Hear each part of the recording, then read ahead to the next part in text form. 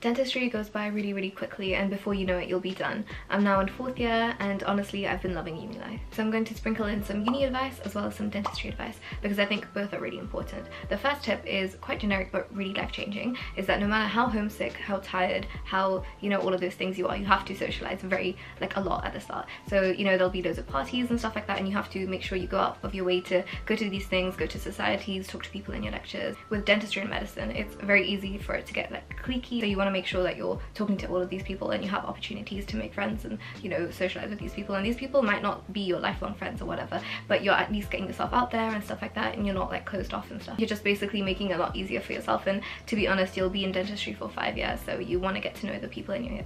The second tip for you here is to figure out an organization system that works for you early on.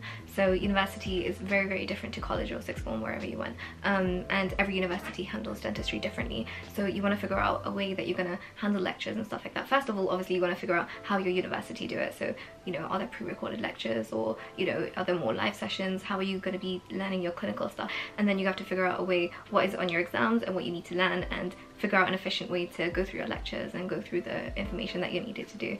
The aim here is basically to spend as little time as you can studying, so you can really enjoy university life and, like, you know, feel not stressed out. And I have a video all over here all about A-level studying and how to really effectively study and stuff like that, and I think a lot of those principles like also make sense for university. However, I will be making a whole video of how I study effectively in dentistry, so make sure you subscribe so you don't miss out on that upload. And yeah, and my next tip kind of follows on from the last one, and that is make sure you do not fall behind on your lectures, because literally once you fall behind on university, it's like you'll never catch up. You will actually never catch up. So you need to make sure that you're on top of it. You make sure that every single week you go through those lectures, or you go through the material that you're needed to do, or, like, you know, you're ready for your patients that are coming up.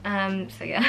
So the next thing that I think is so useful is kind of like a shady one, but it's make sure you find people in the older years that you can talk to. Obviously, like, become friends with them. I'm friends with like people in all years in dentistry at my university, but if you talk to these older people, they can they have more experience. They know what things are important, what things you should focus on, what things come up again and again on exams and stuff like that, and what are good resources. And just don't make it like a weird friendship where you're just asking for help. Make it like a genuine friendship. You know, there are some really cool people that you can meet in all the years. So the next tip is just kind of something to keep you on top of your workload and the exams that you have, and make sure that you pass. Is basically every year I always start off by making a 2-pass first year or 2-pass 4th year right now.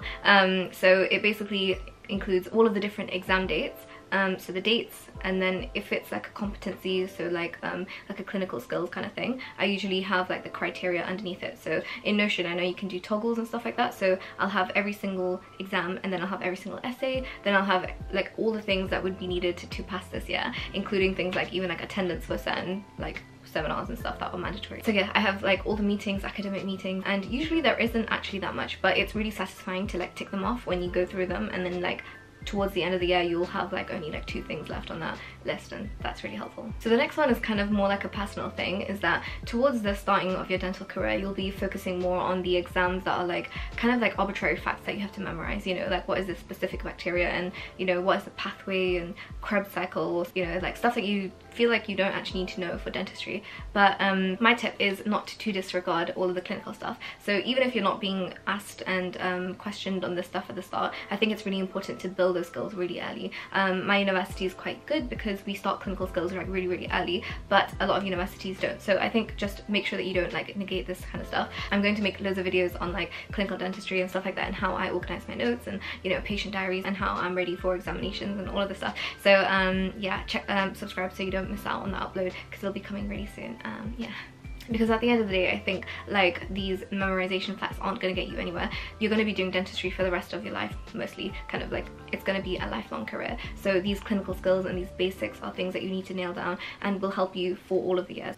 The next one I think is quite important that you listen to, because a lot of us who got into dental school are really competitive. You know, we have really good A-level grades, you're used to being at the top of your class, you know, you've done your UCAT, which was really hard, you've done all of these things that like make you like an overachiever. But dental school is really hard. Like, it's notoriously hard. So if you fail an exam, or if you fail a clinical capability, or even if you have to retake a year, like, it's not the end of the world. Like, it's 1 year, or, you know, 1 exam compared to, you know, like, it's a very hard like career, and it's got like a high entry requirement for a reason. Not everyone's going to be doing the same, and you know, some people might struggle with academics, some people might struggle with clinical stuff, some people might struggle with both, and that's completely fine. With like practice and like with hard work and you know, all of those things, you will get better at these things, and you know, asking people how they did well and passed and all of these things, but it's not the end of the world. It's just, you know, don't take it to heart, because at the start of dental school, I think, especially with the exams and stuff, if anyone failed, it was like, oh my god, you failed. But now that I'm in 4th year, pretty much everyone has failed at least one exam, or like clinical capability and stuff like that, but they do give you re-chances to,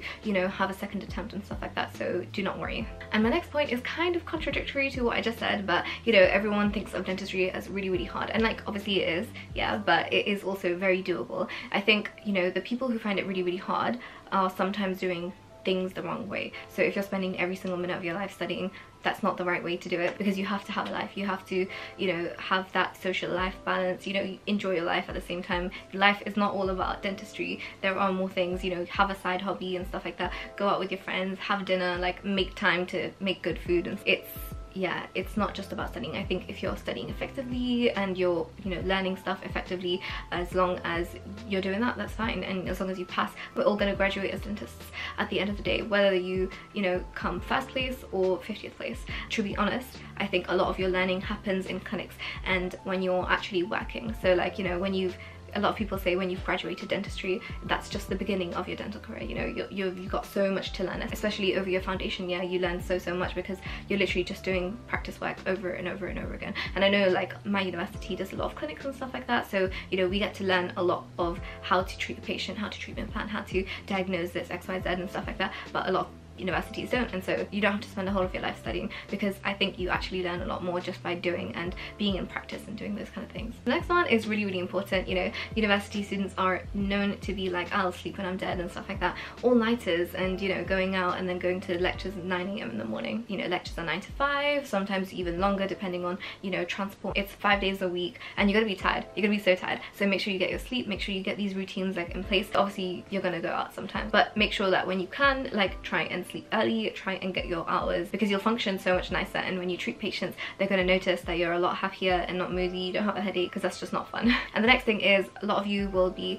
choosing who you're going to live with very soon, because housing like contracts, it's quite early on in the year, and to be honest, at that point you won't even know these people very well, but kind of get to know people and figure out, okay, are they the clean type, are they the type that gets stressy during exams, are they in this course, are they not in this course, like who do you want to live with in the your next year, because that's something you kind of have to consider now. Are you going to live by yourself, are you going to live with people? I highly recommend living with people, because you know, university life, this experience is something that you will never kind of really be able to experience again after university. So yeah, just kind of figure out what you want to do for your housing situation next year, who you want to live with, how many people you want to live with, do you want clean people, are you a clean person, all of that kind of stuff.